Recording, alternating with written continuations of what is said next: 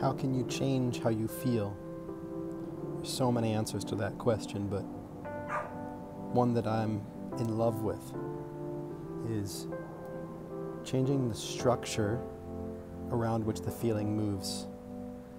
So feelings are like, I think of them as amorphous fluids, and they move around structures. And the structures are language, concepts, ideas that we hold in our mind.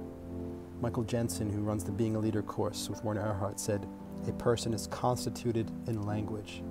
The structure of who we think we are, the structure of our interpretation of the world is language, meaning ideas. And so these structures with which we interpret ourselves in the world are the things which emotion and feeling flow around.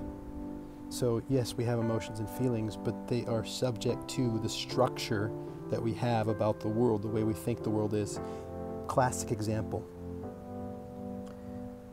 You're walking down the street. Some guy looks at you and he says, "You're a shithead." You will have an emotional response to some degree inside your body. Second scenario, you're walking down the street. A little 2-year-old toddler looks at you and says, "You're a poopy head." You will have an emotional experience somewhere inside your body. And very similar structures, but very, very different emotional experiences. So what's the difference? That little subtlety in the structure of it's a 2-year-old and versus it's an adult, and all the associations we have with that means, those are structures, and there's emotion that's tied to those structures, and it flows around. So if we change the structure from shithead to poopy head, from adult to toddler, all of a sudden we have a different emotional reaction and response and experience.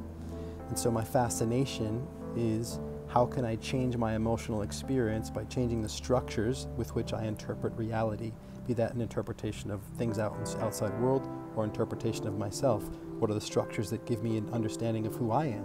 What are the structures that give me an understanding of what's happening out there? There's a different way of representing reality and my idea of myself, which will give me a different experience. And so if you want to change how you feel, you want to look for what is the structure that sits beneath this feeling.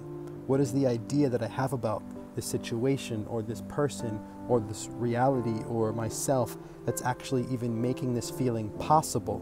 How could I change shithead into poopy head? How could I change my interpretation of what's occurring ontologically out there in such a way where I experience it differently, epistemologically, in here? If you want to change how you feel, change the meaning beneath the feeling. That's one of many, many, many ways to change how you feel. If you want to know more ways, please ask. I would love to share. Bye for now.